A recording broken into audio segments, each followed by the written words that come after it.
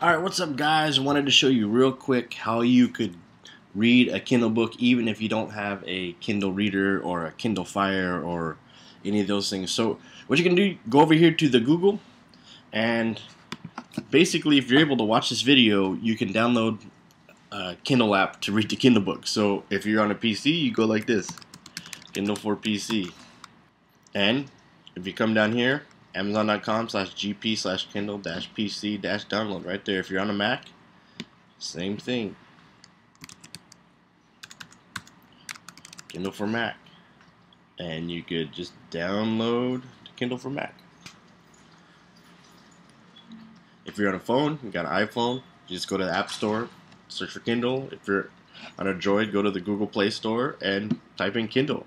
And you can download the Kindle app any place and go and download the Kingdom 24902 book. Alright, hope that helps.